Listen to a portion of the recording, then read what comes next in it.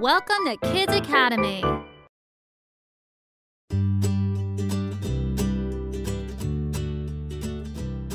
Hi, boys and girls. Do you know how laws are made? There are 3 branches of government in the United States. Each branch has a special responsibility in the lawmaking process. The legislative branch makes the laws. The United States Congress runs the legislative branch. Congress members introduce bills, which are ideas for new laws.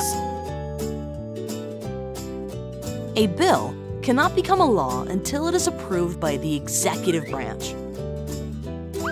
The President of the United States is the leader of the executive branch. The President can approve or veto a bill. When a bill is vetoed, it is rejected. When the President signs a bill, it becomes a law. The executive branch also enforces laws to make sure that people follow them. The judicial branch is made up of courts and judges. The U.S. Supreme Court is the highest court in the judicial branch. Members of the judicial branch review laws to make sure they are fair. It's trivia time! Let's see what you know about the 3 branches of government. Question 1. Which branch of the United States government is responsible for making laws? A. The judicial branch. B. The legislative branch. C. The executive branch. If you need to think about it, pause the video. Go back and peek at the lesson again if you need more help. The answer is B. The legislative branch makes the laws. Great job. Question 2.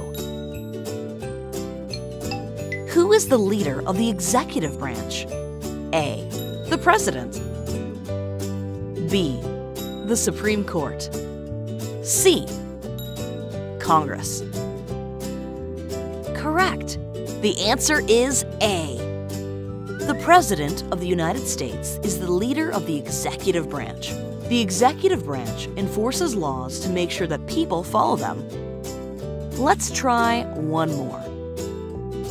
Question 3.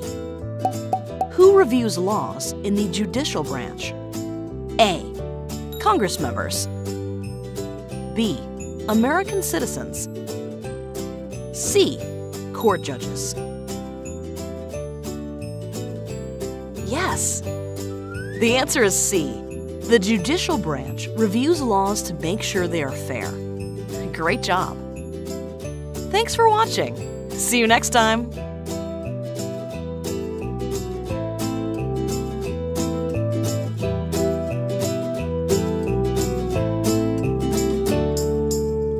Subscribe to our channel to stay updated on new videos.